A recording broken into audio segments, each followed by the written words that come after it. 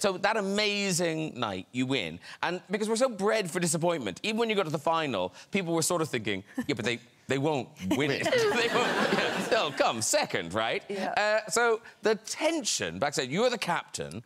What are you saying in the dressing room? What's your pep talk to the team right before you go out?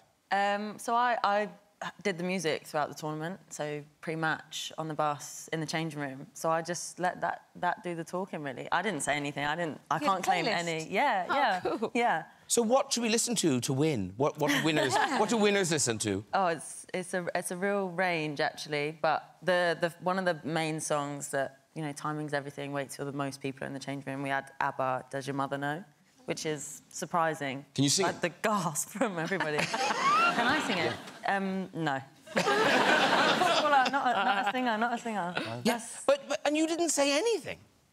I think I might say, "Come on, girls." Something along those lines. It's not like the movies, is it? when they make the movie of this, you will say something. Good luck, girls. No, yeah, it was low key. It was low key. Everybody was ready. Was that because you didn't want to kind of hype people up and get them too overexcited?